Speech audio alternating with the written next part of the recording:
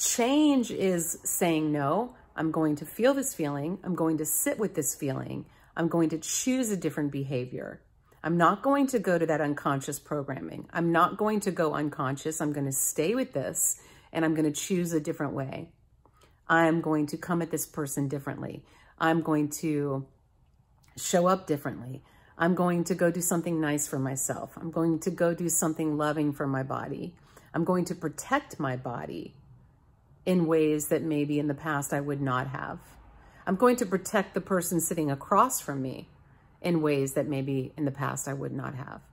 I'm going to honor myself and the person in front of me in greater and greater ways, in more respectful ways. And that's how we create change. That's how we change. That's how we have a different outcome than we've ever had before. That's how we turn things around on a dime. We come at it differently. And that requires deep thought. Requires really some serious self-reflection. A lot of self-reflection. So anyway, I hope that helps somebody. Thank you for coming to my TED Talk.